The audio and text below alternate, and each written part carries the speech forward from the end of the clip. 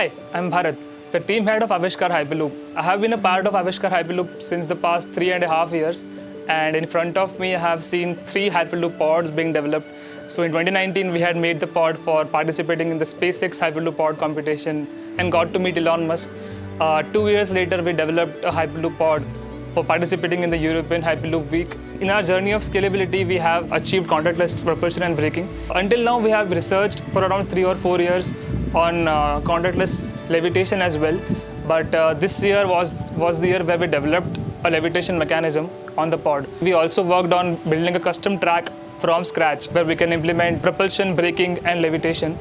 I'm Satya Chakravarti, Professor of Aerospace Engineering at IIT Madras. I have been the faculty advisor to the Avishkar team for Hyperloop in IIT Madras since 2018. In that sense, I'm actually the oldest member of the team. Avishkar actually has been making progress year on year ever since they started in 2017 through the points of 2019, the SpaceX pod run competition, and the couple of European Hyperloop competitions that they have been going to in 2021, 2022.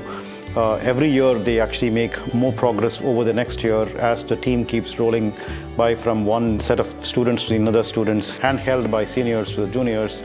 So it's a very professionally run team in that sense, and the technical progress actually speaks for itself. Hi, I'm Vibhor, heading the team Avishkar along with Bharat and Yash. In the initial phase when we got handed over the team, we had very big goals of developing and designing a complete 500-meter vacuum tube, as we have been assigned a space in the new campus of IIT Madras for that. I would like to say that we have made significant progress in the same.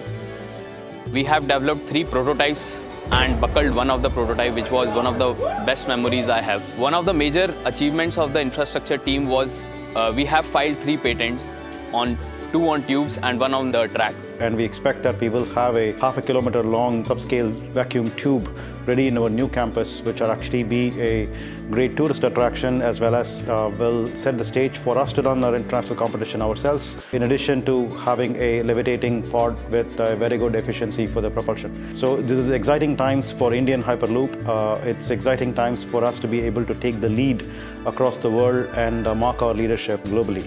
I'm really excited for the team. Initially, it was like we went to companies and we asked for sponsorship money out of CSR, but now we have started collaborating with them, and that's a great, curvature that we have followed. So with the kind of belief and funding we are getting from government, industrial partners, we really believe that we'll develop the real Hyperloop technologies for India and in India. I'm Janvi and I work in high power systems. So the 2 main driving forces for me to work at Avishkar are the team and the nature of the work. Everybody is always on their toes to step in so as to make the pod ready. Because of this team only, we have been able to make the pod ready in such squeezed timelines. So Hyperloop is a new and fresh technology, and working for that is like my dream always. Avishkar is the only team which has achieved so many things in this technology. I always wanted to work in futuristic technologies, so Avishkar provides a platform for that, and Hyperloop has not been anywhere around the world. So bringing Hyperloop in India and develop its technology for the world is the whole idea. Building a Hyperloop will bring us one step closer to our goal of a carbon negative transportation system. And this, I believe, is a truly important goal that we should work towards. My subsystem works in collecting data from various sensors around the pod and deals with controlling different subsystems, and we interact with other subsystem mechanics to actuate the brakes and propel the pod. It's the stability and the road holding which we provide to the pod. That in a difficult situation, in a high-speed situation, that how we are going to handle those things and how we give them more and more comfort to the passengers and reduce the shock which will come from the track to the pod. So that's our system too. The business team really, I would say, handles the front end and the back end of the team, in a sense that we are the ones talking to the sponsors, talking to companies, and trying to bring them on board in the sense, the way we did it with the Indian Railways. But at the same time, we handle all of the money aspects, the finance, the logistics, and all of that aspect as well. But at the same time, we handle the branding part, the way people see our brand, and the designing part of it. And it's honestly so diverse that it's really hard to put it into 1 or 2 sentences. We are humbled to have received support in more ways than one from our sponsors, including commercial vehicle giant Bharat Benz and other industry leaders such as L&T Technology Services. Investments India, Hexawest, WageLock, and Ansys. And we would not be where we are today without these sponsors, and we're so grateful for their belief in our potential. As the team aims to achieve higher and higher velocity every year, we are responsible for building fail-proof mechanisms to decelerate the pod at any scenario.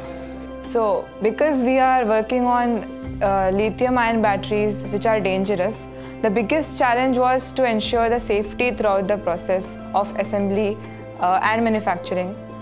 So the biggest challenge for a subsystem was to ensure that all systems on pod should work in sync and that there's a fail-safe for all possible errors we could encounter during the run.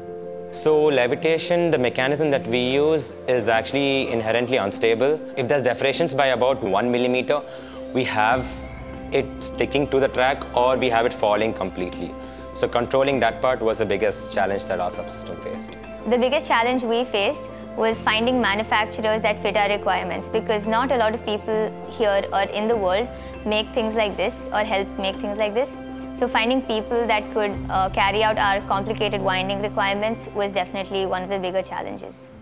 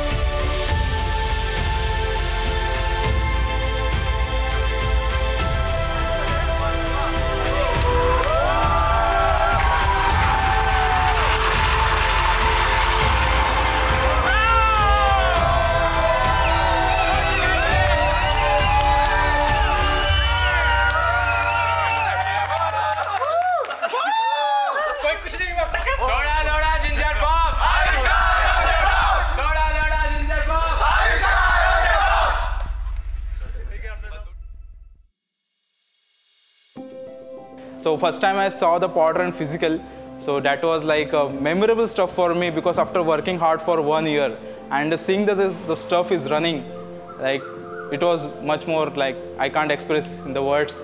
One word I can say is amazing. Okay, it feels really good. It has been a roller coaster of a journey, but seeing all subsystems come together and make sure that this happens on the planned date, that was a really amazing feeling. Like the entire team has been working so hard day and night with so many like sleepless nights, and none of us had eaten food properly and things like that. But at that one moment, it's suddenly all so worth it, and it's amazing to see it all come together. That was one of the happiest moments like I have had over a long time, because we have been working for it for a long time, and seeing the pod run was like, the result of all of our hard work. So I was, completely happy with that. To be very frank, I would change nothing. Things didn't go perfectly well, but then again, imperfections are what makes engineering fun, and I would say that I wouldn't change a thing. Railway Minister, when he visited IIT Madras for seeing Hyperloop technology, he showed a lot of enthusiasm in listening to our presentations, in seeing our prototypes and testing of that prototypes. He actually mentioned that he is now the 72nd member of Avishkar Hyperloop team, which is one of the best memories we have. The 71-member team of Hyperloop has today got a 72nd member. So I have joined as the 72nd member of the Hyperloop team. Excellent. Thank you. I'm going to wear it. We have walked out of the competition with a very good confidence in terms of propulsion technology, electrical systems, and in fact we are really confident that we are kind of a lot ahead from other teams in terms of vacuum and tube technology. Our only competition that is there in these aspects is the multi-million-dollar startups that are working on these technologies. So moving forward, there's a lot in store for Hyperloop. We have in this year built a very solid groundwork to take forward the journey. This year, in the coming year, we are really looking forward to a subscale pilot of Hyperloop where we will prove the entire technology end-to-end. Vacuum systems, the Hyperloop tube, high-speed runs, levitation, braking, regenerative braking, vacuum compatibility, all of it. And to really prove the technology of Hyperloop that yes, it can be done at an affordable cost. And that is something that we all as a team are really excited about. And in fact, we have been getting a lot of support from the institution, and there's a lot of emphasis on making this happen. So we are really looking forward.